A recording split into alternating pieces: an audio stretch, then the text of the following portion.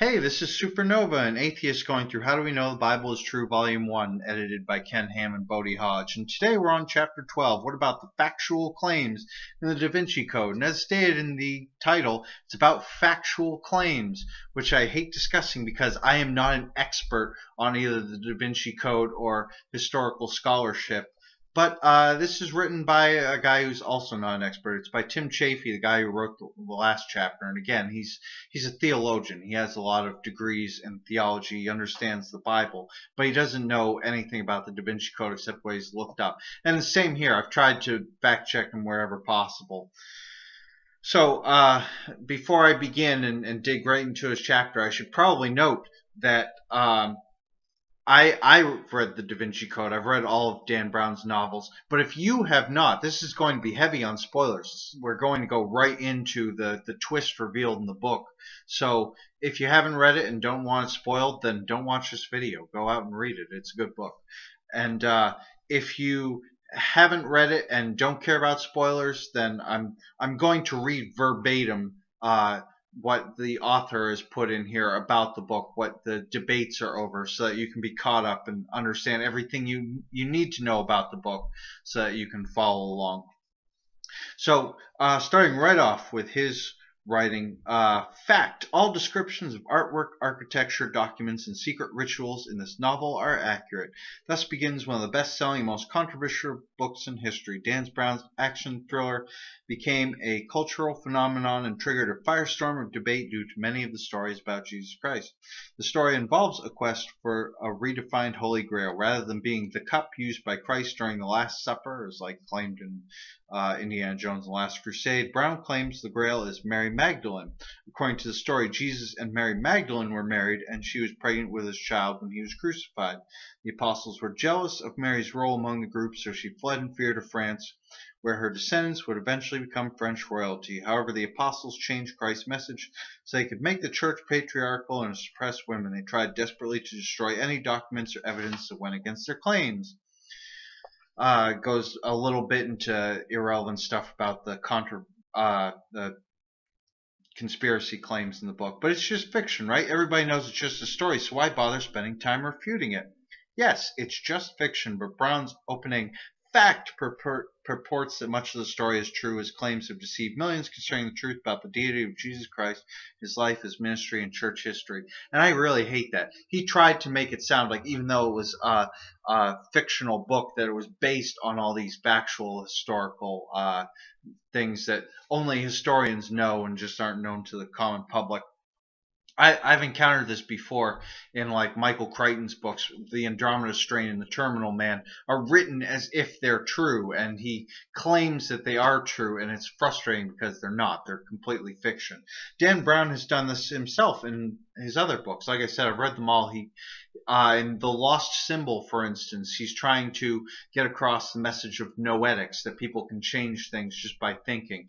And if you've ever heard of the experiment where somebody discovered that we all lose 16 grams when we die, suggesting that there's a physical soul and that it actually has weight, we find that the experiment is very unscientific. He had a very small sample size of less than 20 corpses, and they were in various stages of decomposition. Some of them weighed significantly more than they did when they died, and some of them weighed significantly less, and 16 grams was just an average among them. So it was very unscientific, and Dan Brown retells the experiment as somebody doing it with somebody who was just about to die, enclosed in this glass case on a scale, and as she died, she lost 16 grams, and she was enclosed where gas couldn't get in or out, because that's generally what we believe does cause a corpse to gain or lose weight, gas getting trapped in or leaving the body. And so he retells the experiment in a way that makes it sound very scientific, but it wasn't, and it shouldn't be believed. So this is something that Dan Brown does a lot. It's a fictional book and should be taken as a piece of fiction. How factual are Dan Brown's facts? And we have a little chart here that describes some of the factual claims in the Da Vinci Code, ones that are kind of irrelevant, and yet they were told wrong anyway, such as claims in the Da Vinci Code. At President Mitterrand's explicit demand, the pyramid at the Louvre consists of 666 panes of glass, which created a stir among conspiracy buffs who view 666 as the number of Satan. In reality, the Louvre's official website states that there are 673 panes of glass. It's obvious why he changed that in order to make the book a little more interesting, but he clearly told a lie about something that he shouldn't have. The Da Vinci's painting The Last Supper did not show Christ's cup because Da Vinci wanted to identify the Holy Grail as Mary Magdalene. In reality, the Last Supper was not painted to show Christ's announcement of the new covenant at all when he used the cup, but was painted to show the moment that Jesus announced his betrayer. And I know that's true because I looked it up on Wikipedia. He cited the last fact as from the Louvre's official website, and I hate that he didn't cite this one, but it appears that he's actually telling the truth here, the author of this chapter. Again, something that was purposely changed in the book to make it more interesting, to add some more evidence to his claim when it was not true at all. Next section, rewriting church history. The Da Vinci Code repeats the common but erroneous belief that history is always written by the winners. Dan Brown has completely misrepresented and twisted church history. It seems his real goal is to promote Gnosticism, a popular belief system in the 2nd and 3rd centuries.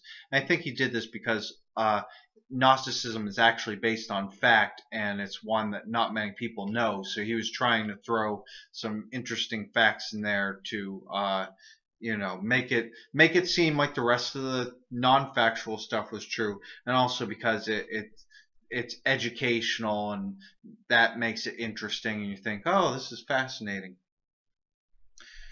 He claims that at the Council of Nicaea in AD 325, that is where Jesus was deified and made into God. And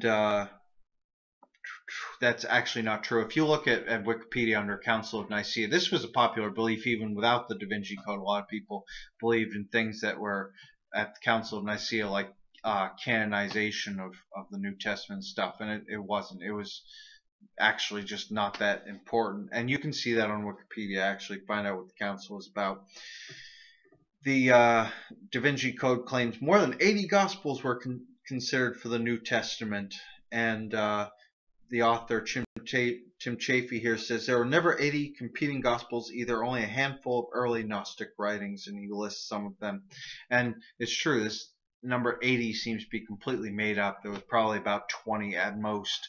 And this is probably a great place to discuss canonization, because I've read this book cover to cover, and I don't recall any of the authors ever discussing how we got the books that we got, how they were put into the Bible. If you look up biblical canon on Wikipedia, you'll see that a lot of other types of Bibles exist that include books that our Western traditional Bibles don't.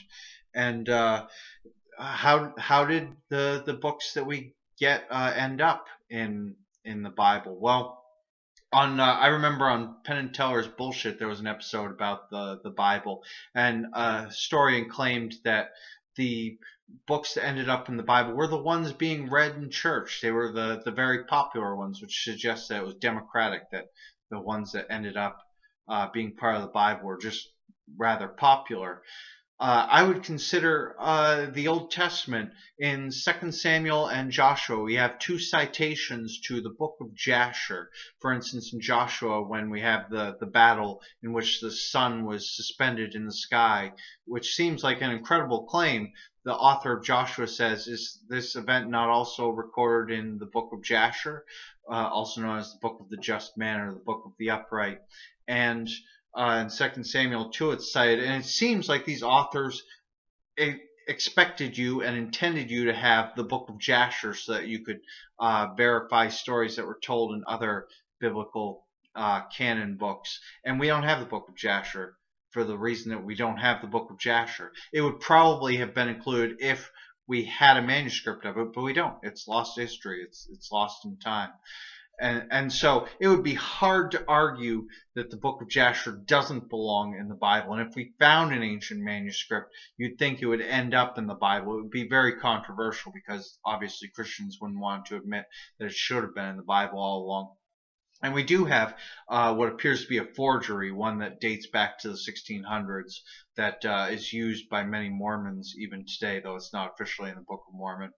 Uh, so it's very interesting why that one got lost. I mean, if God inspired what books ended up in the Bible, as many Christians would believe. I mean, it's not like the Bible has a list of its internal components. You can't actually reference the Bible to find out what belongs in the Bible.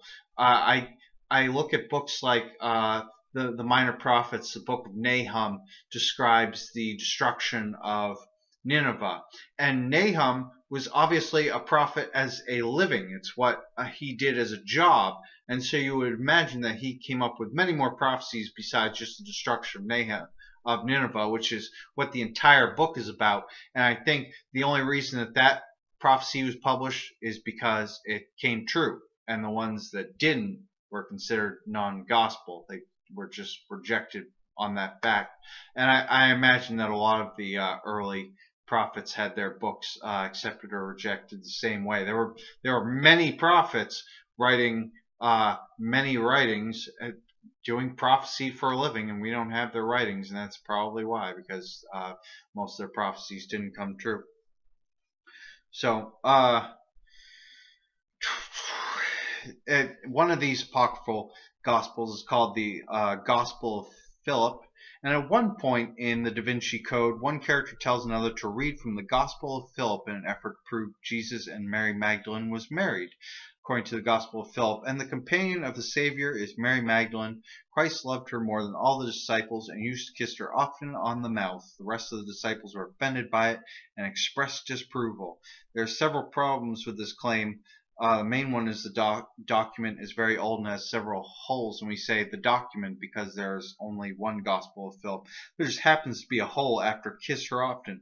So we don't know where Jesus allegedly used to kiss her, according to this document. You think, does it matter? A kiss is romantic. Well, in their culture, it wasn't necessarily. People would kiss each other's feet, kiss their hands, kiss their cheeks. There are many non-romantic kisses, so it really is a problem. And also, the word companion, and the companion of the Savior is Mary Magdalene, is a very ambiguous word. It doesn't necessarily mean spouse or lover. It could mean just friend or travel companion. So the Gospel of Philip really doesn't make clear what Dan Brown claims it does. And there's another problem in this book. Dan Brown portrays church history as one long assault against women and what he called the sacred feminine. Dan Brown would have his readers believe that Christianity is to blame for suppressing women. The Bible, on the other hand, clearly teaches that both men and women are made in God's image. We have all sinned and are all in need of redemption, and both men and women are saved by God's grace alone, received through faith alone, in Christ alone. Each woman has been designed by God to fulfill his unique plan for his life. This, by Tim Chaffee, is clearly cherry-picking. No matter what Dan Brown says about the intentions of the church to suppress women, it's very clear, looking at the Bible that we have, that the church does intend that. When we look at Genesis, the early chapters in the Garden of Eden, where the woman is being given her punishments for eating from the tree, one of her punishments is that she will be under men and suppressed by men and have to serve men. We're told later in 1 Corinthians, I believe, that women have to obey their husbands as they would to God. That is, it's not really a partnership. God is an authoritarian. Whatever he says, you do. That's the analogy they give, that you should follow your husband as you would God, as the church does to God, which is a dictatorship. There's clear suppression of women, clear inequality expressed in the Bible, and Tim Chaffee is trying to fool us here. But I think we all knew that. I mean, this is common knowledge what the Bible says about women. attacks on Jesus Christ. So, as we've seen, the Council of Nicaea supposedly made Jesus into God, and the Da Vinci Code claims that Jesus was viewed by his followers as a mortal prophet, a great and powerful man, but a man nonetheless, a mortal. So how does Tim Chaffee rebut this? Jesus claimed to be God in the Bible. Yes, of course, he claims that Scripture is what makes Jesus God. So he cites a whole bunch of sections from John because John is the only gospel in which Jesus actually proclaims to be the Son of God. There are gospels that make that claim on his behalf. For instance, the book of Mark starts out right in verse 1 or 2 of the first chapter, saying that Jesus was the Son of God. There are claims in those chapters, but they don't come from Jesus' mouth. For instance, when Peter says, "I believe you're the Christ," Jesus says, "Keep that to yourself." In Matthew, he would never say such a thing in John, where he claims to be a Son of God often. And so there are some citations from John because that's the only place you're going to find them. In his last paragraph in this section, Tim Chaffee says, Jesus claimed to be able to forgive sins. He healed people from paralysis, leprosy, and blindness. He demonstrated his power over nature and over death. All these miracles testify loud and clear that Jesus truly was and is God. That is a clear logical fallacy because that ignores the fact that other people, not gods in the Bible, are also said to do miracles. All of these miracles are all claimed by separate prophets and apostles, and so if that doesn't make them God, it doesn't make Jesus God either. It's a non sequitur. His next section is about New Testament claims that Jesus is God, and of course it includes mainly sections from John because the Gospel of John also claims, for instance, John 3:16, "For God so loved the world that he gave his only begotten Son." There are plenty of claims in the Scripture itself that claim that Jesus is the Son of God, but you can even find things in other chapters that come from other sources rather than Jesus claiming it himself, which is very interesting. Let me give you one example. After the disciples witnessed Jesus walk on water and calm the storm at sea, they declared, "Truly you are the Son of God," Matthew 14:33. Now, from some other author besides Tim Chaffee, I would think, oh, well, that is par for the course. That's what I expect them to cite. But Tim Chaffee, in the last chapter, was talking about how to interpret the Bible, and he talks about context. He says that context is key. If a critic says the Bible claims there is no God because they pull it from a verse in Psalms that says the fool says in his heart there is no God, it's not claiming there is no God. It's putting it in somebody else's mouth. Right here in Matthew, he claims that the Scripture says that Jesus is the Son of God by saying that witnesses who saw Jesus walk on water declared that. Again, this is exactly what Tim Chaffee in the last chapter was telling us not to do. When it supports his case, he does it. Like I said, when I was evaluating the last chapter, they don't follow their standards. So his next chapter here is the early church believed that Jesus is God, which is very interesting because I didn't know this. In Dan Brown's novel, he claims that the Council of Nicaea in 325 is what established Jesus Christ as God, even though Mark, the earliest gospel, clearly says it right at the beginning of the chapter.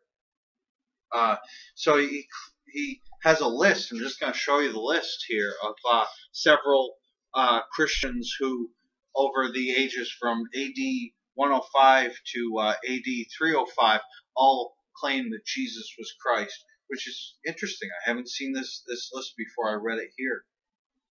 And so it debunks that claim that was obviously false.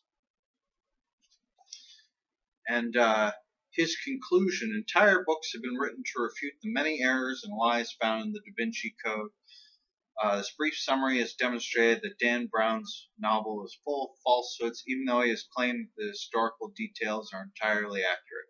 And I just want to point out that it's possible that Jesus was married to Mary Magdalene, and it seems very interesting that she's the one woman who's mentioned in all the Gospels very closely. When we have the resurrection narrative, she's the only woman who's described as being at all of them, even in John, where there are two disciples going to the grave, and it doesn't mention Mary, the mother of Jesus. Mary Magdalene is the one who goes to the apostles. She seems to be in every story that has to do with Jesus, and you would wonder why she has such devotion, why she follows him so closely above everybody else.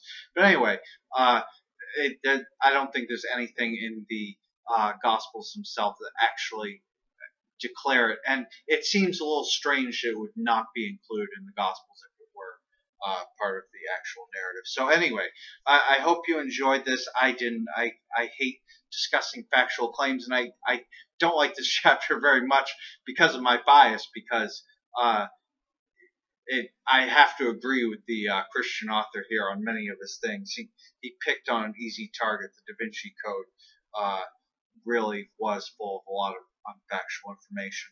So we'll get into one that I like more.